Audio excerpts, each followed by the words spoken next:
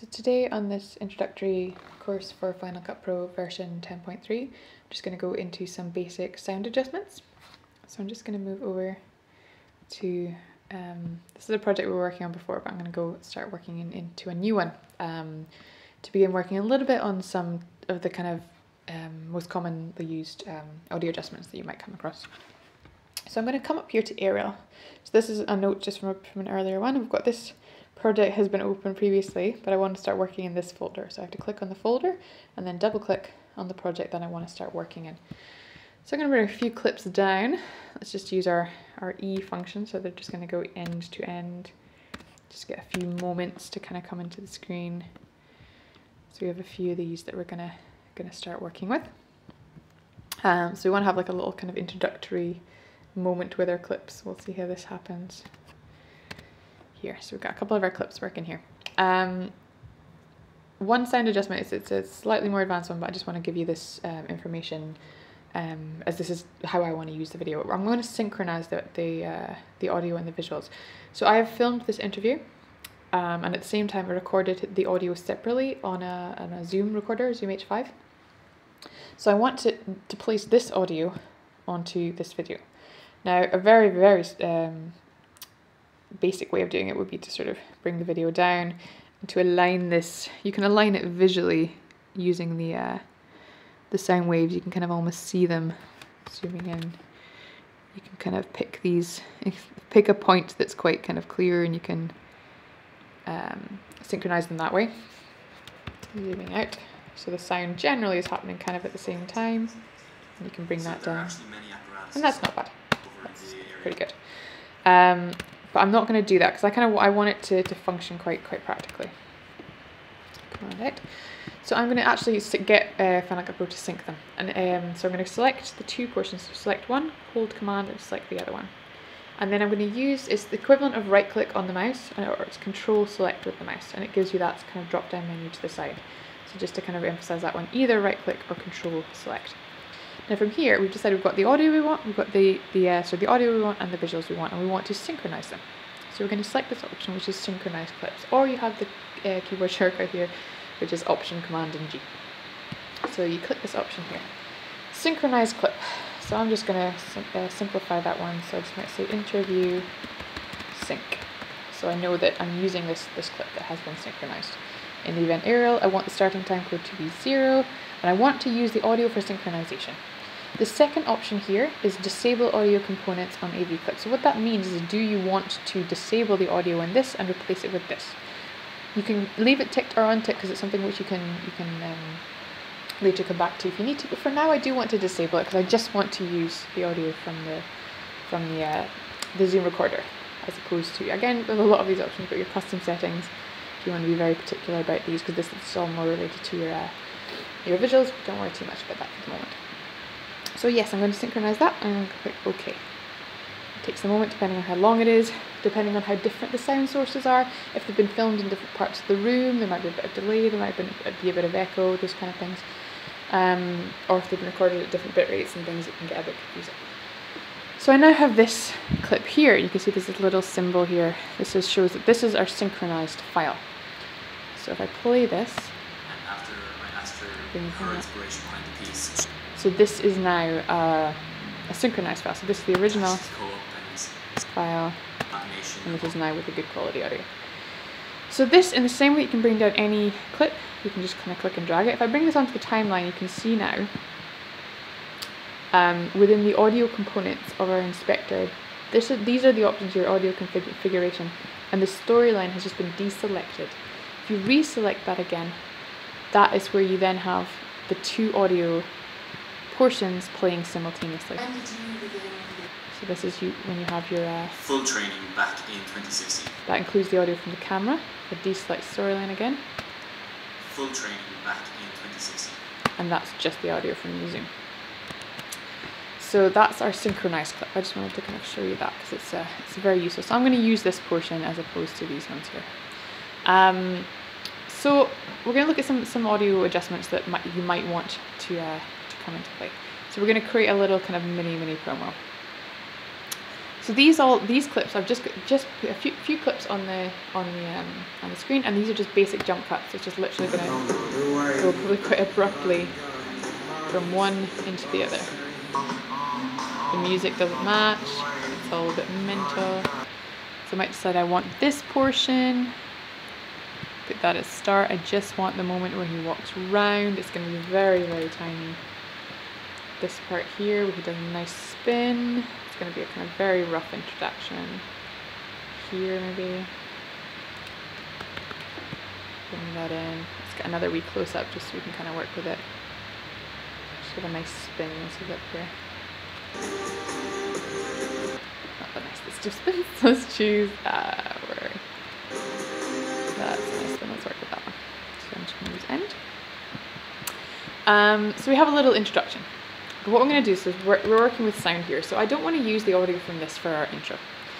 The basic way, I'm going to go back to here so we can see our audio in a bit more detail. Actually, let's go even higher. So the basic audio adjustment is this volume bar. So as I hover over this line with my mouse, you can see there's two arrows appear, one up, one down, and then the option of 0 decibels and adjust volume.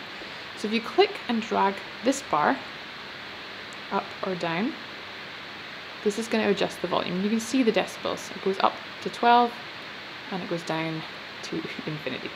As I go up as well, if I just zoom in a little bit more, you should be able to see that the sound waves start to go yellow and then red. That's when you're getting into peaking territory. So it means it's going to be the top portion of the waves are starting to get crushed, and it's going to be quite painful to listen to, especially if you're listening in headphones.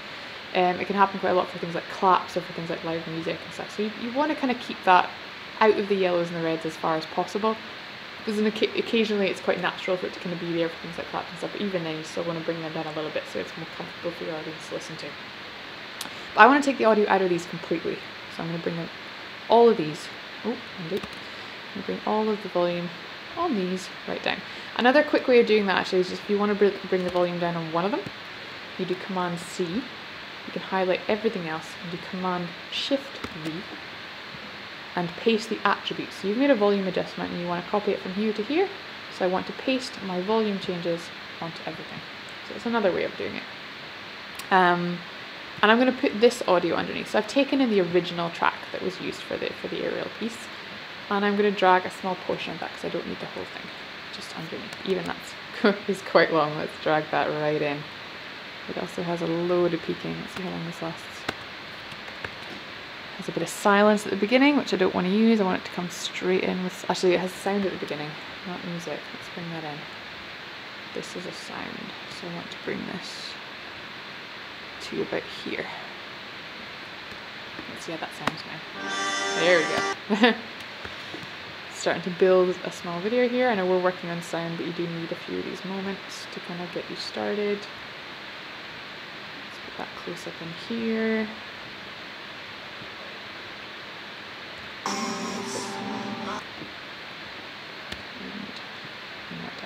Let's just see how that looks. Very, very approximate.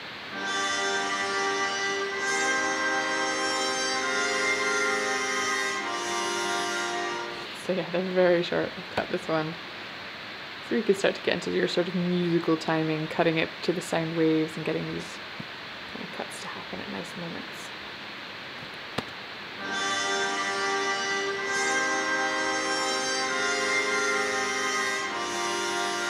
Okay, so we've got this happening here. So what I want to now do, so that's the kind of so those are basic volume adjustments here. So this one, again, I might even bring this down a little because I can see it's starting to go into the yellow, so I want it to be a bit more comfortable to listen to. The main thing I want to work on here is how we get our interview to start to kind of come in.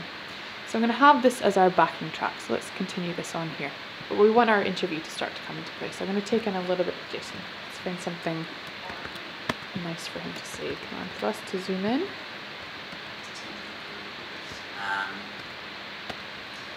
I feel like I wouldn't add on much to it. I would probably just fine tune it. But at the end of the day, I am really satisfied with it. I am really, really happy with how it turned out. That's enough. Let's work with that. So we've got a nice little selection there, and we're going to put this here. So we want this portion of the interview to kind of start to come in. We're going to use one of our J cuts. So I'm going to double click on this portion here. Now rather than extending the audio out, because this is the audio that I want to begin with, I want to begin with what he's saying. So what I'm going to do instead is to pull the visuals in a little bit. So I'm going to bring the visuals and I'm going to pull them in. So the visuals start later, but the audio starts sooner. So as you come in here, it's going to be quite loud with the other audio underneath. Yeah, so that's already, you can hear this audio underneath is way too loud. We want to be able to hear the audio before this occurs. Also, that comes right in as he has a bit of a strange expression, so let's pull that in a little bit more. So what we want to do is we want this audio here to drop a little bit, but we want it to continue. So we don't want to take the entire volume down of the whole clip. We want it to be nice and bold as it begins, but we want it to dip when we start to hear him speak. So we're going to add a thing called keyframes. In order to do that, you use it's the Option key. So you hold down the Option or the Alt key, depending on the keyboard. And as you can see, when I hold down the Alt key, this changes from the up and down arrow into your A selector with a little cross in a square. So as I do this, when I select, it creates a little dot. So what I'm going to do is I'm going to add maybe 4 of these actually. 4 is usually quite a good number for transitioning both in and out of something. So these are called keyframes. And what they do is they give instructions to Final Cut as to where the volume is at that point, and where it is at the second point, where it is at the third point. They can be used for a variety of different functions, and they can be used for visual effects and transitions and crops and all that kind of thing. But we're looking at audio to begin with. So this what we're telling Final Cut is at this point the volume is -2 decibels. But at this point we want the audio to be lower. That's quite a lot. Let's say -22. It seems like quite a lot. And but now we've told it that it's back up at -2 here, which means that it's going to transition back up again. So I want this one maybe to also be down at around 22. And if I undo both of those, there's another way of doing that. You can take this bar that exists between them and drag that down as well. So there's 2 ways of doing that there. And what that's telling you here is that at this point, well, -20 is fine. From here, it's at -2. Then it starts to transition to this point where it is -20. Stays at -20 all the way to here. It's -20 at this point. It begins to change, and by this point, it's now -2. So let's just have a little listen to that and see how that goes. I feel like I wouldn't add on. So that's still quite abrupt, and it drops too quickly before he comes in. I'm going to lift up his audio, just maybe a little bit, and I'm going to transition it a little bit closer to him, and maybe not quite as much. So maybe bring it down to about -14 and see how that sounds. I feel like I wouldn't add on much to it. It's not too bad. Bring it down slightly, and maybe bring him up a tiny bit more so you really hear what he has to say. So let's just give that play. I feel like I wouldn't add on much to it. I would probably just fine tune it. But at the end of the day, I am really satisfied with it. I am really happy with how it turned out. So there you go. And then at this point where the visuals start to transition back in again, that's maybe where you might have a little bit more of the clips. So let's just take a small portion, find something quite dramatic. Give it a lovely spin. Let's work with that one, and then maybe something close up. This nice dramatic motion. And out. I think he had a lovely back bend. Bring that in here. Yep. And put that at the end with our end one. So bring the volume of this down because we want it to continue into the track. So let's just watch how that happens. Full screen up.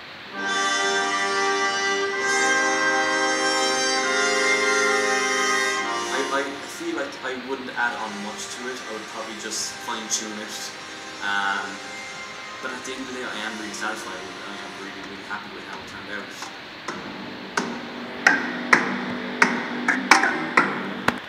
So I'm saying I might even use another clip before, so have what's kind of known as a cutaway. So as he's talking, have some sort of cutaway here that begins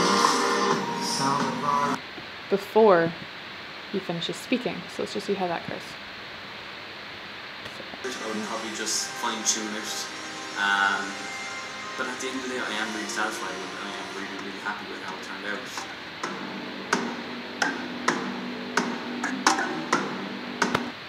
So what I'd probably do is bring this in a little bit more, make them a little bit shorter.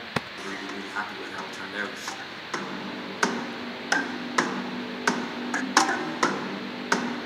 It's starting to become a thing. So these transitions here, so this, because this is closed, you can't see where the J-cut still lies, but if I double click it here, so we have got this dip out and back in again, just as this moment happens. In the same way, you could also use that if you had a moment where, for example, there was clapping that was too loud. I'm not going to use it here, but let's just take one of these peaks. Let's say, for example, one of these peaks was a clap. If I take my option, click to create a few keyframes here, you might use this to create a small dip here, just for a moment, just so it kind of it reduces the height of those peaks.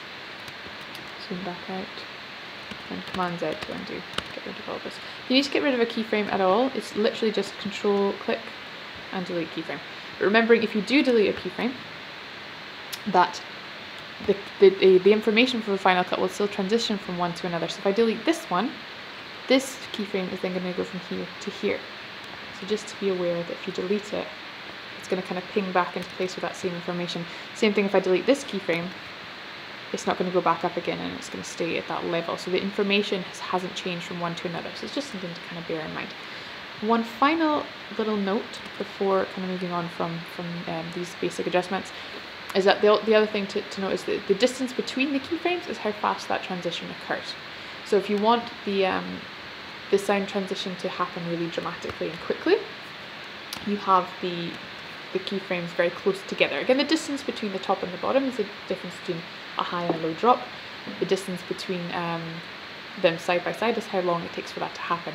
So this would be quite a, let's pull this right out so you can really hear that. So it should be a quick sharp drop. It's a quick sharp drop. If we pull them apart, it's going to be a slow but sharp drop.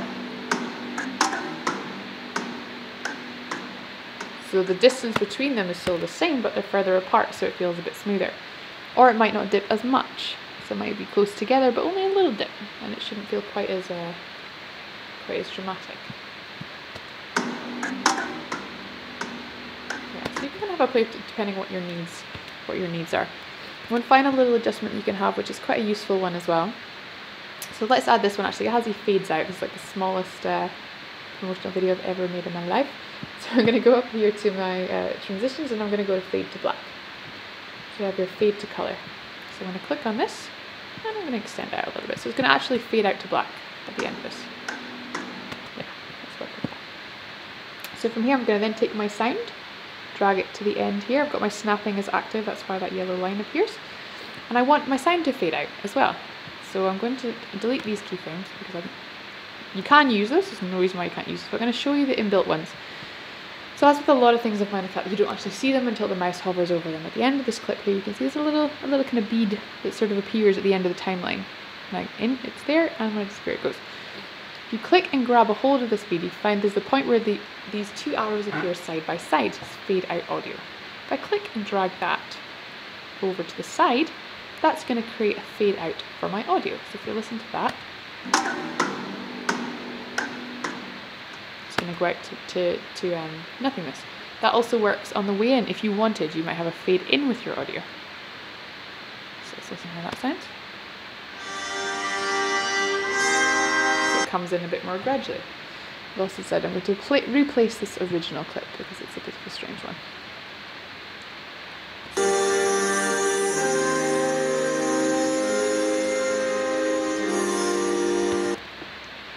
Just have this, I might have this entire bit actually, even slightly before, yeah, slightly before this. I'm just going to replace these clips here, bring those down. So yes, that's your fade in and your fade out of your audio. Another tiny thing is that you can adjust the type of curve that appears. So this is, you're just going to standard, it's a slow kind of gentle curve out. If you hover over, again, this tiny little bead and hold Control click, that's your right click option on the mouse, you have different types of curves. So you've got your linear plus 3 decibels, -3 decibels. S curve is one of the ones I love to use for fade out because it gives you that really smooth, kind of sleek fade out. So that one there, you can see the curve, so it gets really, really gentle and kind of just tapers off at the end. So let's just have a listen to how that sounds. It's just nice and smooth. So let's just watch that whole thing. So we've created a little 20-second video with a few sound adjustments in.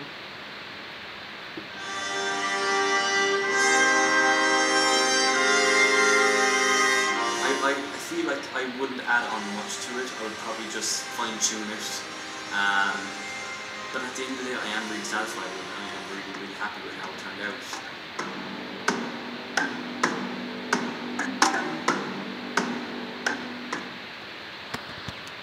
So there we are. So that's our basic sound adjustments for today, and particularly sort of related to making sort of promotional style videos. So hopefully that was useful to you. We'll go into more detail with things like sound effects and some of our adjustment, the audio enhancement boards in a later video. Thank you very much.